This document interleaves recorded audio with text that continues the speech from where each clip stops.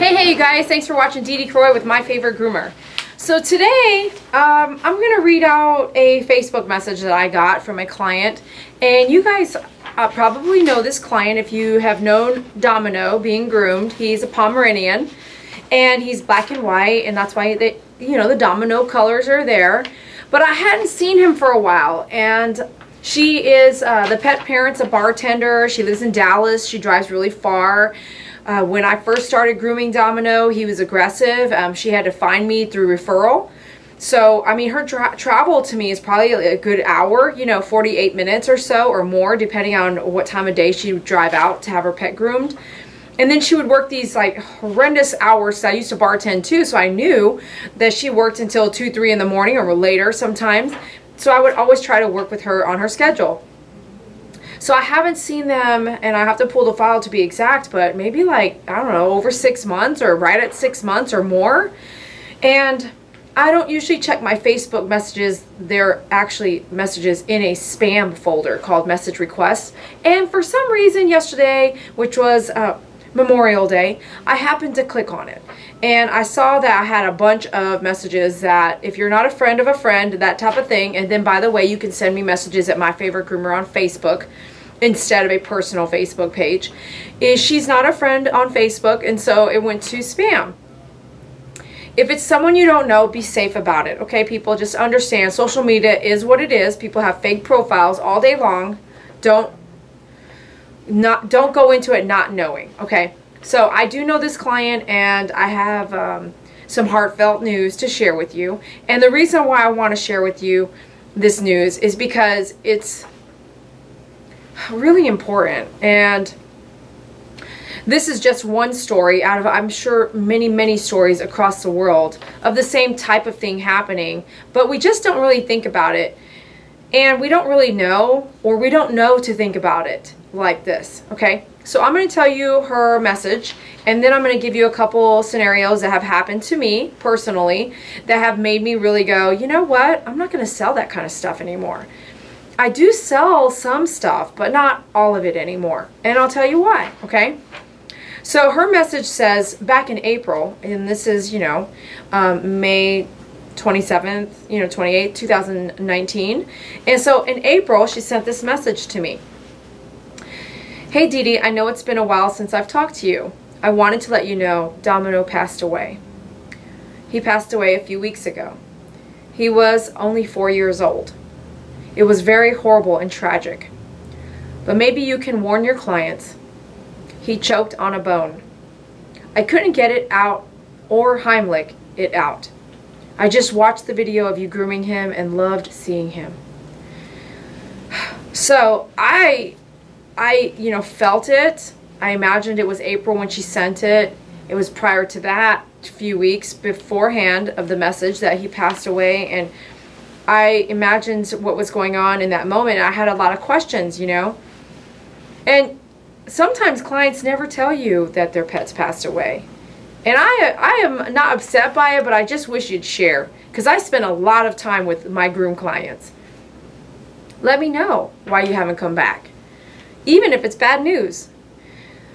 It's really hard to talk about our family members, and our fur family members for sure, because they, unlike people, give us barely any judgment, if at all. I mean, you might rescue an aggressive dog who's aggressive to you and might bite you all the time. Okay, we've seen that with Sammy Davis. But for the most part, when you love a dog and you've accepted them into your life and your home, they really do unconditionally love you like no human could ever. So when I read her message, initially I probably didn't start crying. I didn't really. I considered everything first. I asked a lot of questions. In that few seconds, I was asking all these questions like how, why, did you just watch it? There was nothing you could do. Did you run to the emergency room? All these different things ran through my head. I actually haven't read her response yet. So those are some of the things I said, I am so sorry first. And then I came back and had questions. And then I kept writing emails and checking people's messages, and all of a sudden I just broke down. I broke down crying because Domino and I had come a long way. The first time he came in for grooming, he was mean. I put a muzzle on him, and I might have put a cone head on him too. And the next time he came in for grooming, it got better, and it got better, and it got better. And it got so good that I want to say I might have just loosely muzzled him just to make sure if I hit a knot, he didn't get upset with me without warning. But it was just a whole different relationship. He was a great dog. We had a stint of, not me, but she lives in an apartment complex, and they just would not help her kick these fleas. The apartment complex itself had probably fleas. The inside of them had fleas, and it just took months to kick fleas. She went through a period where she was paying these excessive flea charges, and I was doing everything I could to help her not pay them. We tried everything. From Frontline to Frontline Plus to Frontline Plus Gold, whatever that is, right? It was just like we were trying everything. Nothing seemed to work. So she continued to be a client, and I respected her and loved her for it, and her loyalty was amazing. But I think because we had come so far with her dog, she knew she could trust me. She would either wait in the lobby or wait in her car. Or she got to a point where she could just run to the store and come back, and we'd be done.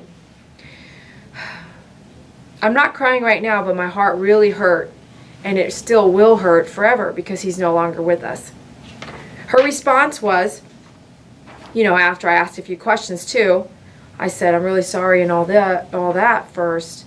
And then I came back with some questions like, but can you tell me what kind of bone? How did it happen? I already kind of have an idea, but her situation, so I could tell her story. She says, that would be good if you could share. It was right after I got home. I gave him one of those dream bones, small and digestible. He came running from the other room already choking.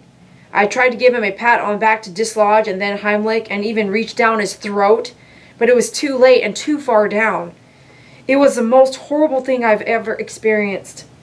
I cry every day that I couldn't save him. My entire world revolved around him. I gave these bones to my old Pom too, and my mom gave to her dogs. It's been 2 months and I'm not doing too well. My golly, you know,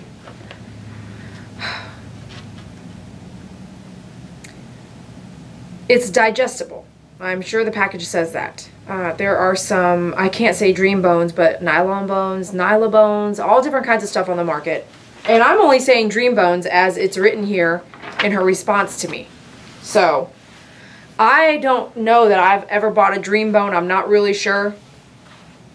But I can tell you I have bought many other bones because as a business I do sell and I have sold things as such to pet parents just like you, who I'm sure you do, have bought all kinds of treats and bones and antlers and all these different things that are on the market, okay? There was a client that I would pet sit for. I had never groomed the dogs for her. She found me on a social media maybe. I know where she found me, but I'll leave that out. But it's just a place you can go find people. And she was really happy about everything she had read, and she used my services. And I had done toenails for her pets at her house, and I remember I would go to her house and pet sit and bring my dinner and stay as long as I could, you know. It was really hard because it was a smoking house and I can't really tolerate it that much, but I did everything in my power to stay as long as I could every time. And one of the things she would have me do is on the way, I don't do this and you guys may very well do it and that's all your thing, okay? No one's telling you what to do and what not to do. I'm sharing a story with you. So I would let the pets to go potty, and when they would come in, their treat, because they went to potty, was a treat, okay? And they had their own Ziploc bags, and they were all small dogs, and one of them was like the size of Sally, a little Chihuahua, real skinny and tender and fragile and long-legged and bouncy, but very senior. She was so sweet. So she would get, everyone got their own Ziploc bags. So it would be like, you know, the names were already on there. So you just do what you're told. So everyone gets a treat. So we're watching cable TV because I'm cuddling with them on the couch and kind of hanging out. And all of a sudden, that Chihuahua runs over. And she's got like this look about her.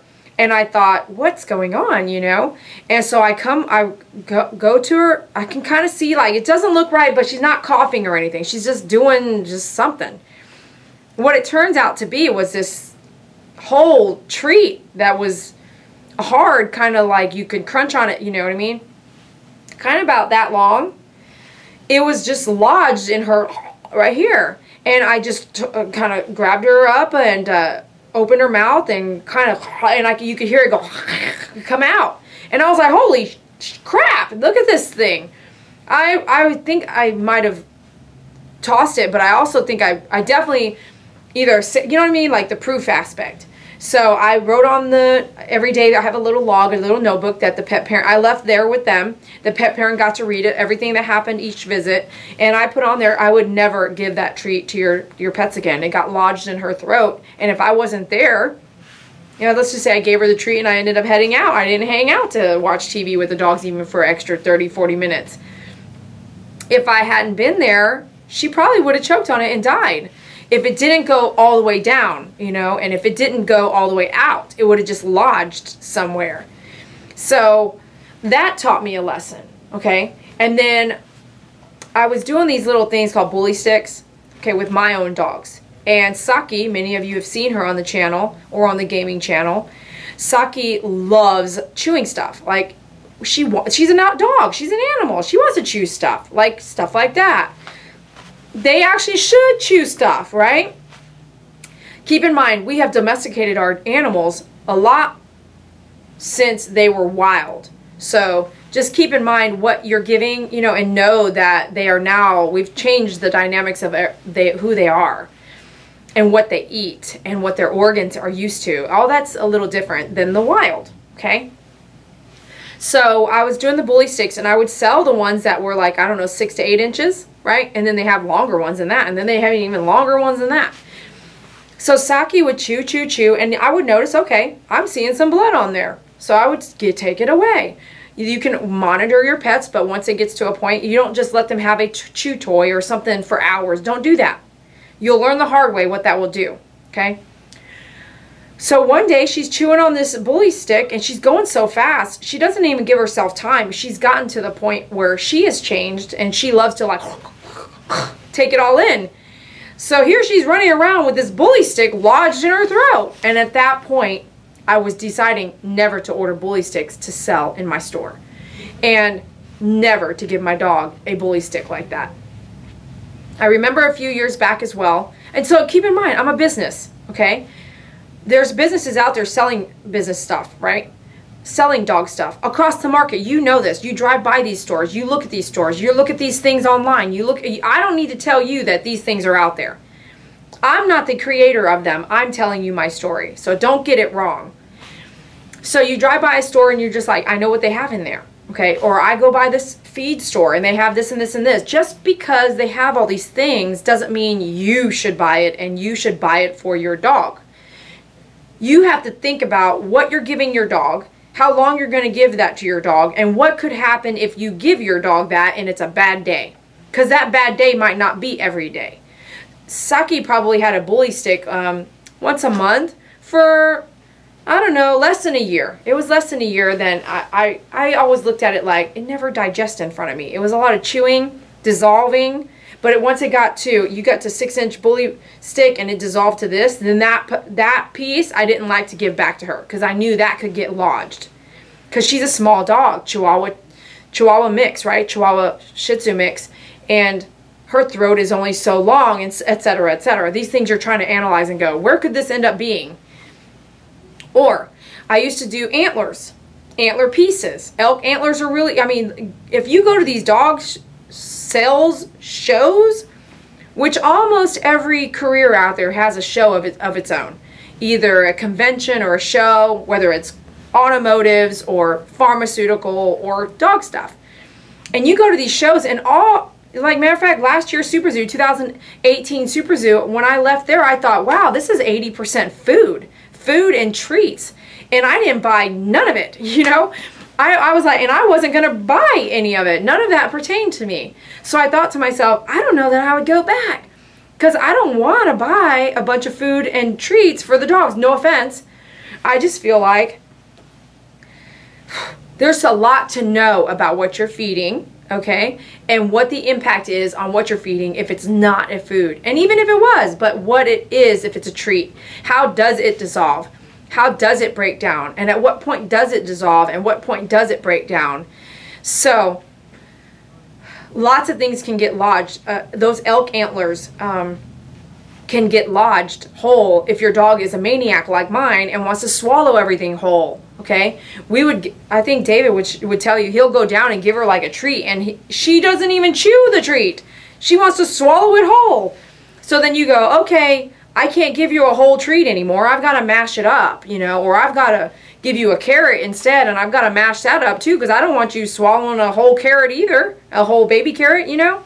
So you think of these things, and then be careful, because, you know, you're not sure if they're allergic to it, and dogs can be allergic to certain things, so things that you need to research yourself. But I can tell you that toys, I don't really do a lot of that. Brownie is a new member to our family, and he loves a dog toy. And I'm going to bring this up now because this is a perfect example for me to show you what he can do to a dog toy. So when it comes to Brownie, I just love him. And he, for some reason, when we picked him up, you know, with that group of like 27 dogs, he came home to our home, and he really showed us that he loves like toys, like furry toys. He loves even balls. Like, I haven't yet given it to him, but I did buy him a basketball. I mean, he wants to run around with these toys and flip them up in the air. He came like that. And Saki was like really young when I rescued her, and Faith was about 1 year old when I rescued her.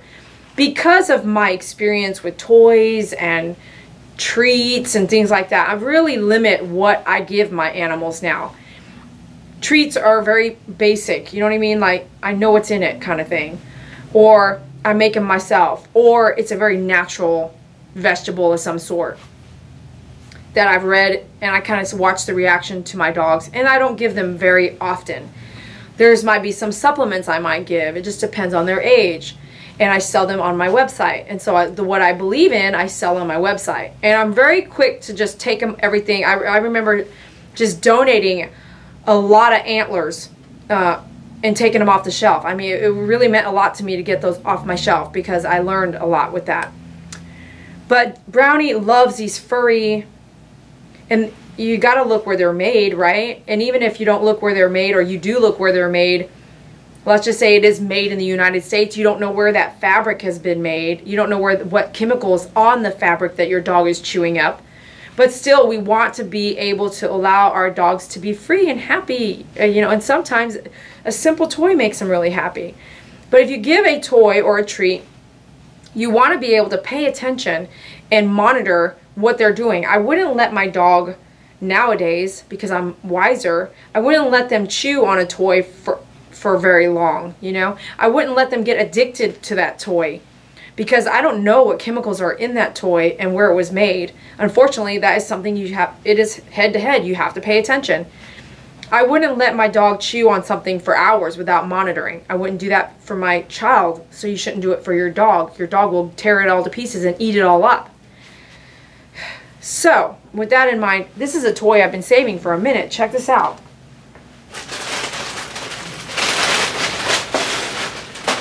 So this toy is huge, and Brownie loved it, and it's really dusty. The squeaky's broke. He chewed it up so much. You can see where he's really gone to town here. He had it outside, so of course look how dirty it is, and he'd be sucking that down. This is where he's like holding it and chewing it. He really had so much fun with this thing. He was really ripping it. Look how funny it looks. I don't know the chemicals, and I was watching him, and one morning he was playing with this sucker, and he was like licking it and chewing it and doing all this stuff, and I went over to him, and I saved that for months now just to show you this, how big it is, okay? He was so happy. He was trying to take it out of the doggy door. It was a gift from someone else. I opened his mouth, and I could see all of this green fiber, this fabric fiber, whatever this is, all in his teeth. All in his teeth. Like, it was so horrible. I had to like pick it all out of his teeth, just like this. Pick it out, pick it out, pick it out. And I was so like, oh my gosh, what have you swallowed too? This is all that I can pull out of your teeth, but what have you already swallowed? The chemicals in different things could cause damage, just like the chemicals we spray on our grass and yard. So be aware of that.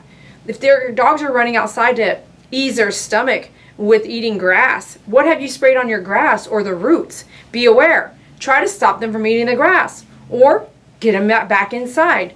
Don't let them eat that grass, right? It's the same thing with these. I don't know where this came from.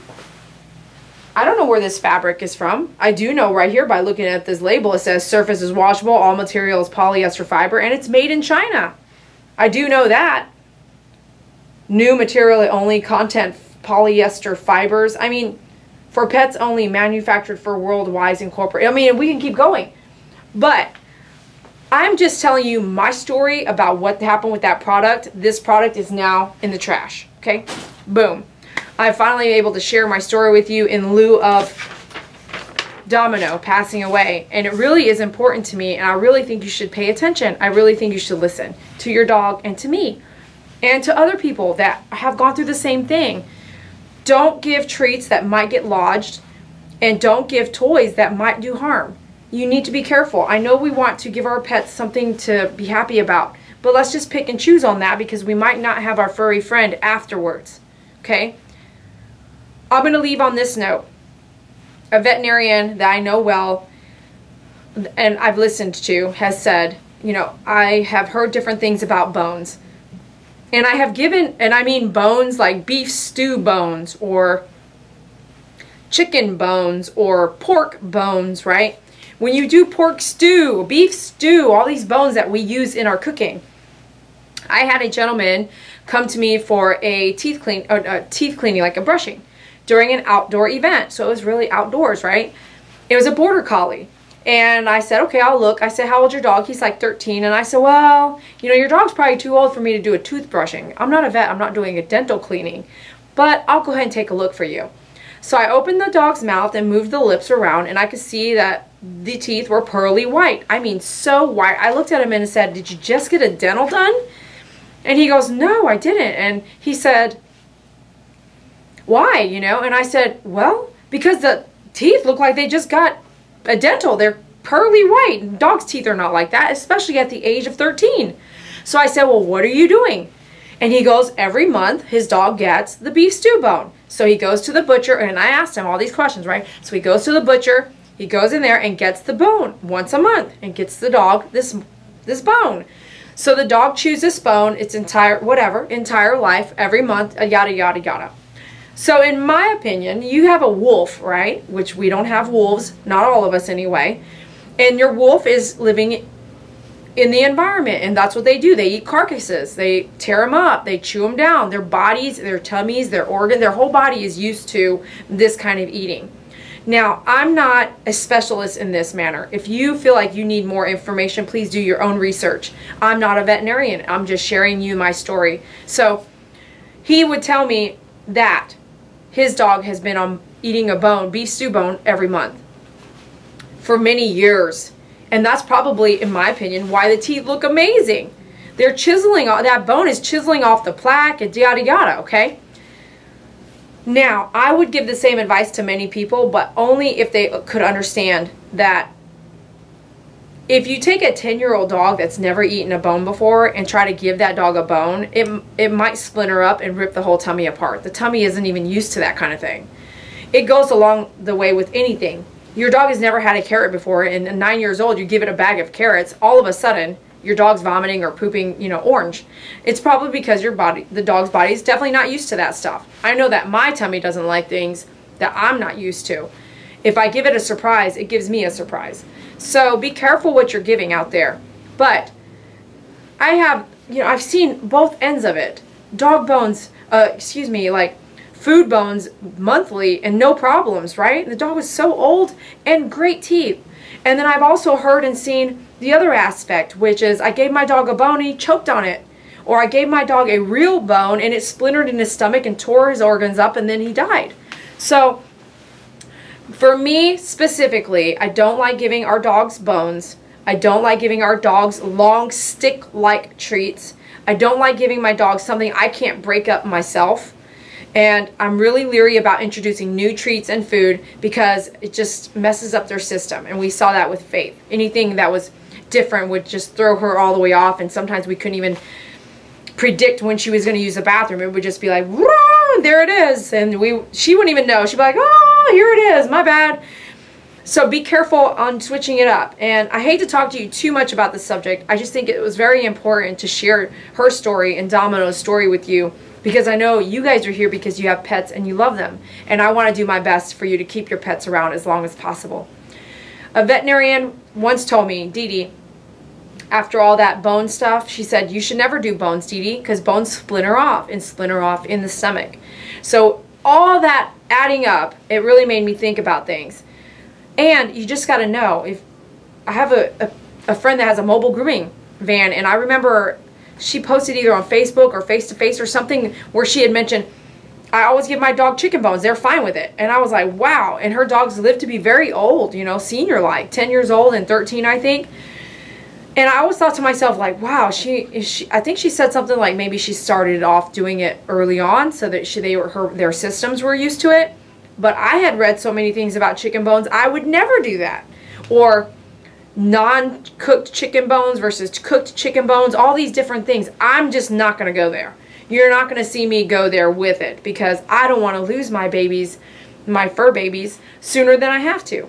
So I just have to say, you know, thank you for your story. Thank you for letting me share it, for wanting me to share it. Her first impact was, please share this. He was 4 years old. He was too young to pass away. And she is traumatized by this, and I can see why. She's been giving that treat for how long? I've been giving those treats for how long? But maybe we need to go, oh, I don't know that I should do that. Can it break down in my hands? That means it'll break down real fast in their throat, you know, in their tummy. A lot to consider to keep our fur babies around as long as possible. So thanks for hearing me out. Thanks for listening to this. And thanks for letting me share your story. I appreciate you reaching out to me, and your stories mean a lot to me. If you have something you want to share, please share it down below in the comment section. It really means a lot to me and the fans for you to say what you mean, and the non-fans, because then you can support what we believe in. Thanks for being here. Be sure to shop at myfavoritegroomer.com and thedogupstand.com, which is dogupstand.com. We really appreciate you supporting us and being a part of what we do every day. Thank you for loving your pets. Be kind to them, because we don't have them for very long. We'll talk to you later.